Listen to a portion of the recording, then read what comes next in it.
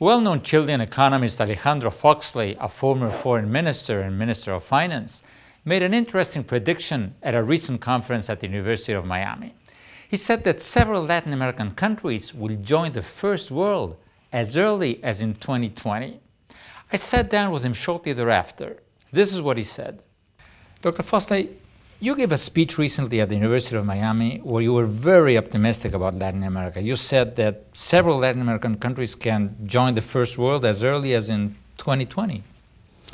Well, I believe in that for two reasons. One, because we have been able, for the first time ever, to manage a global financial crisis that made very advanced European economies collapse. We managed well, and we are in a very good position now to grow in the next 10 years at closer to an East Asian growth rate. Secondly, I think for the first time, we have a convergence in political points of view between governments that are on the center left in Latin America. People were afraid of them some years ago, and governments in the center right that both are simultaneously moving to the center, political center.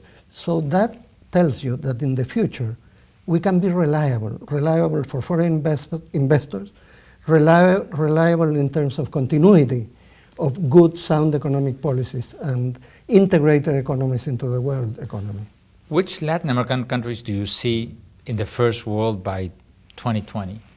Well, maybe 2020, 2025.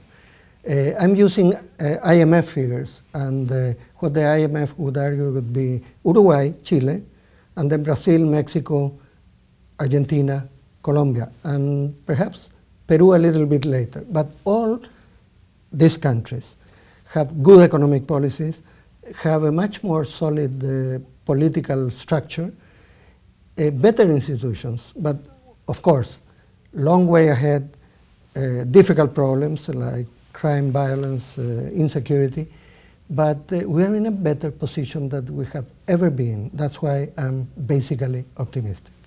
To find out more, read my columns on this website and don't miss our weekly Spanish language TV show, Oppenheimer Presenta.